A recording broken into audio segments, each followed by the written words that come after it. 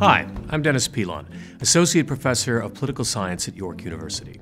Over the past decade, people interested in fixing our democracy have often asked, just what would an alternative to our single-member, winner-take-all voting system actually look like?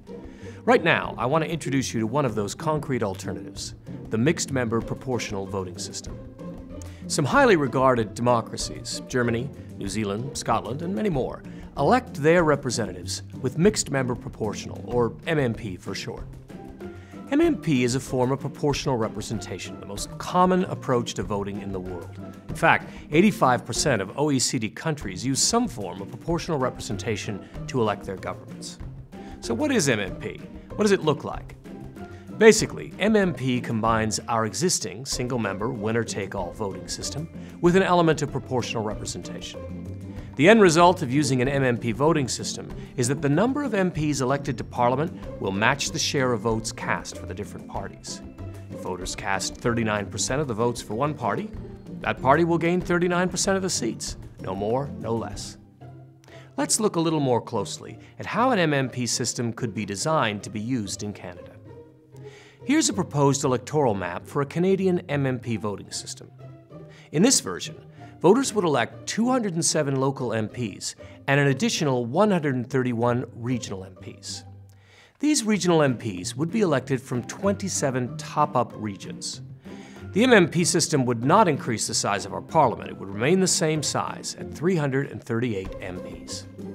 Here's how the MMP system would work. The 207 local MPs would be elected just as our MPs are elected now. But at the same time that voters cast a vote for a local representative, they would also cast a vote for regional representation. These regional MPs would be used to top up the results to accurately reflect the popular vote for the different political parties. The top-up regions would have an average of 5 MPs, depending on the size of your top-up region. In a province with 14 MPs or fewer, the top-up region would be the whole province. This MMP model uses open lists so that all the MPs face the voters. By using an MMP voting system, most voters will be represented by a party they support, and they'll have the option of taking their issues to either their local MP or one of their regional MPs. Using MMP will change the dynamic of political competition, creating incentives for politicians to respond to what voters want. Let's explore the kind of results we might expect to see with an MMP system in Canada. If we look at the region of Eastern Ontario, from Ottawa to Kingston and as far west as Belleville, normally we would elect 16 MPs.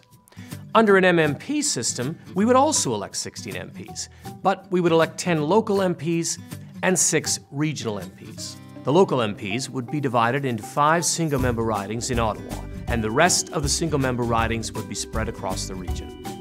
Here's what a ballot would look like under MMP for the riding of Ottawa South, part of our Eastern Ontario region. Your first vote helps to elect a local MP to represent your riding the same way you do today. You could vote for a candidate based on local considerations and/or party affiliation. You could even support a local candidate who's not with the party you generally support. Your second vote helps to elect the regional MP candidate you prefer. A vote for a candidate for regional MP counts as a vote for that candidate's party. This vote acts to top up the local results so that every vote counts. It's personal and proportional. This simulation is based on results from the 2011 election. Now keep in mind that when you change the voting system, you also change the incentives that affect the kinds of decisions that voters might make.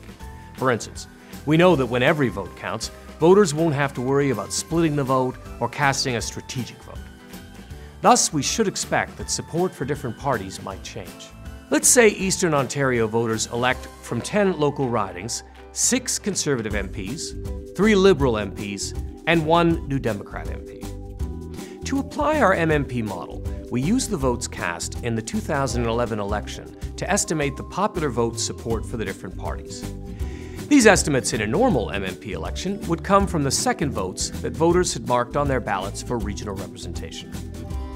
In our MMP model example, in addition to the 10 local members elected, voters would have also elected these 6 MPs from their top-up region: 2 Conservative regional MPs, 1 Liberal regional MP, 2 New Democrat regional MPs, and 1 Green regional MP.